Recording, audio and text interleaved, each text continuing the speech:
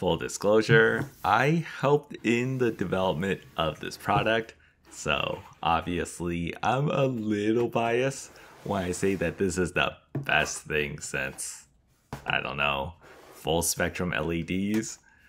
But yeah, now that it's been announced, I can finally tell you guys why. First, let's go over the controller.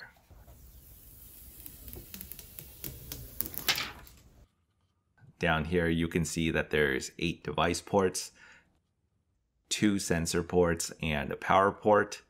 The device ports are the same as controller 69, so you can plug in all your existing AC Infinity devices, and they also work with the UIS control plug to connect any of your other devices. The 2 sensor ports are brand new to this controller, and while I'm not allowed to reveal the sensors I've tried so far, I will say that I'm pretty excited with the amount of support this controller is going to get. Both the devices and sensor ports can also be expanded. There's already a 4-in-1 adapter available to expand the device support up to 32, and there will be a similar adapter available for the sensor ports in the future. But until that's available, you can currently mix and match 2 sensors, with a temperature and humidity sensor bundled in with the controller, and the rest you'll have to buy separately. Here I have the CO2 sensor, and these pair really nicely together to give me a complete snapshot of my grow space environment. Oh, and there's also a built-in temperature and humidity sensor over here, which gives you the outside temperature and humidity reading.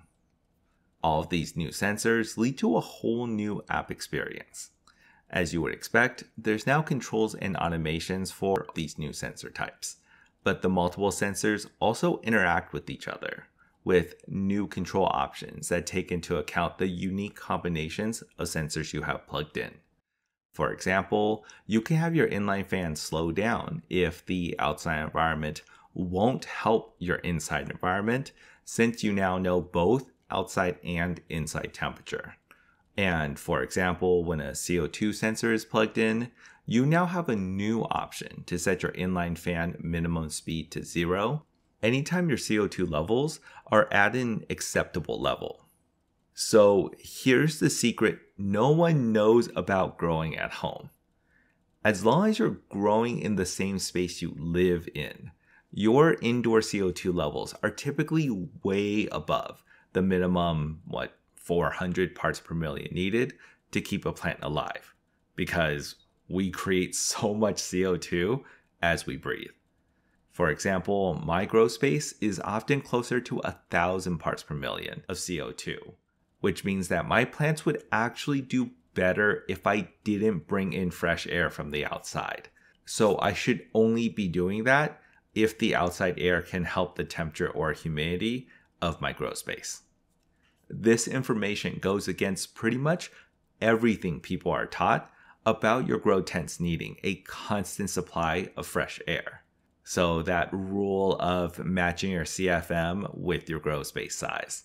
But this rule was invented because no one knows if you're growing in a shed where you do need constant fresh air, or in a house.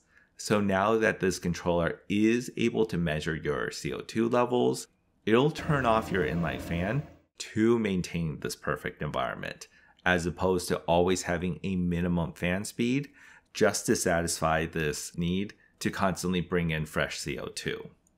So this feature will improve your grow space environment, which will improve your plant health, all while lowering the electrical cost of your grow space.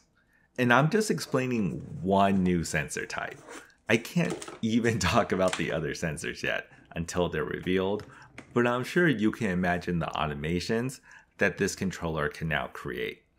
And then of course, there's the whole new AI mode, which is now the default control method for good reason. Since the controller is now able to detect all the device types that are plugged in it, it can set everything for you based on your parameters.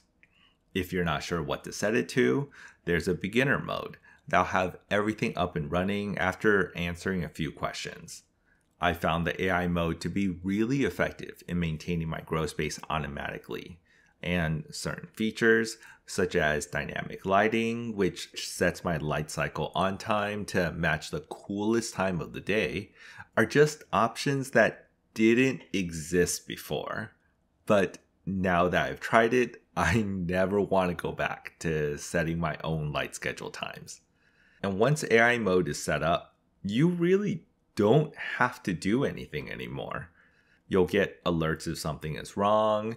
You can check the app to see charts on how your grow's doing.